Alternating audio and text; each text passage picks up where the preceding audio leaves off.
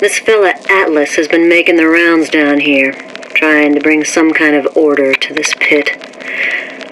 All the splicers think the man walks on water, but something about him smells stink to me. Reminds me a bit of my former employer, Frank Fontaine. Always talking about how he was going to lift Rapture right out of the old man's wallet. No fuss, no muss. See where that got him. I never thought anyone would be able to bring all these degenerate splice heads into line. I gotta hand it to Atlas.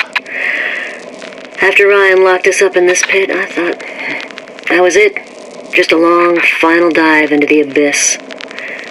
But he's given us hope. Or what passes for it down in Rapture. When a person's got nothing, hope's about the kindest thing you can give her. Or the cruelest.